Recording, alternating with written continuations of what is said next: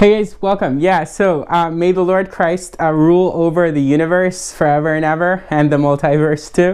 But yeah, as per promise, example 2 here, and this time we're going to show that cosine x converges to its Taylor series for any center A and for all x, right?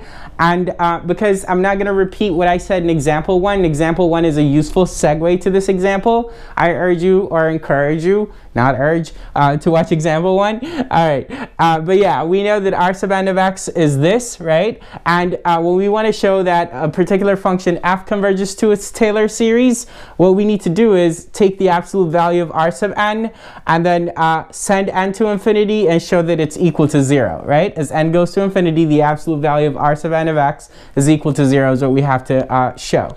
And c is picked in this interval a to x, right? Okay.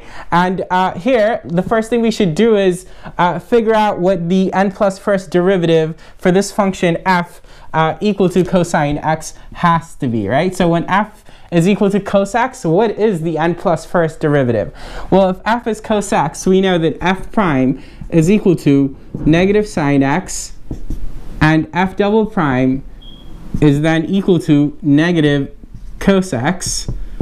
F triple prime is equal to negative sine x, and so sine x.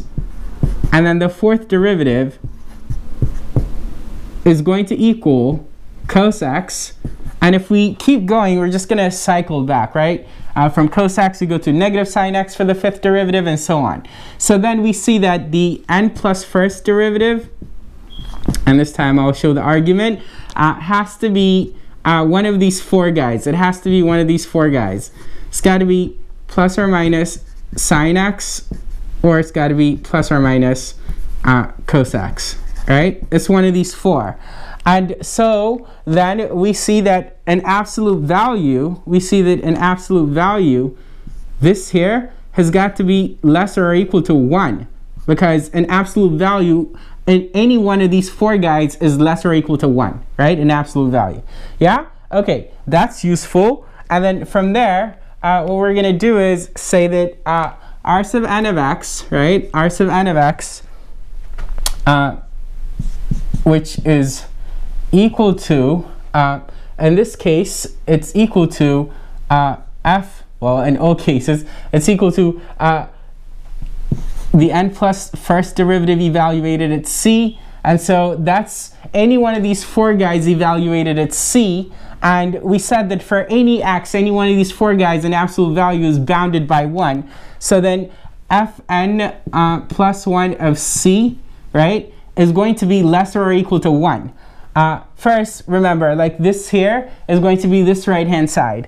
But because this here is less or equal to 1, I could put a less or equal to sign here, and then basically neglect this, because at most this is 1 in absolute value, and just worry about the absolute value of x minus a to the n plus first power over n plus 1 factorial. Yeah? Okay, and of course then that means, well, my color coding isn't working. This is supposed to be in blue. Will live. Yes, I'm skipping some details. Okay, I'm skipping some details because, like I said, you need to watch example 1 for all those details. But yeah, absolute value required on this side too, right? And then now what we need to do is lim as n goes to infinity here, which is lim as n goes to infinity here, right? Now, for this limit, I already mentioned that I'll make a video in my Calc 1 section proving this limit that I'm going to write. Where should I write it? Over here, I suppose, which is that the limit is n goes to infinity of x to the n over n factorial. You prove this using the squeeze theorem. This here is equal to 0. X in positive real, right? Okay, so this is equal to 0, and therefore it's easy to see that if this is equal to 0, this too is equal to 0.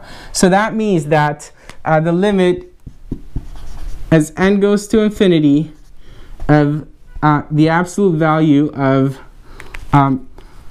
R sub n of x is less or equal to 0. Oh man, this color coding thing.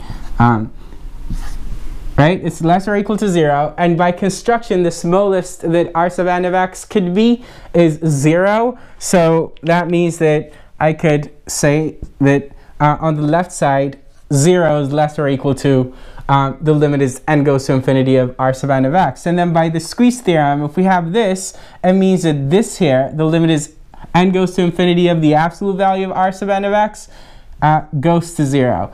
And so then that's what's required, as I said in example 1, to show that a particular function converges to its Taylor series. And so we've succeeded in the task. Yeah? All right, cool. I hope you enjoyed this. And this might be my last example, but if there are enough views for the 2 examples, then I'll make another example, example 3. Okay, I hope you enjoyed this, and keep watching. Take care.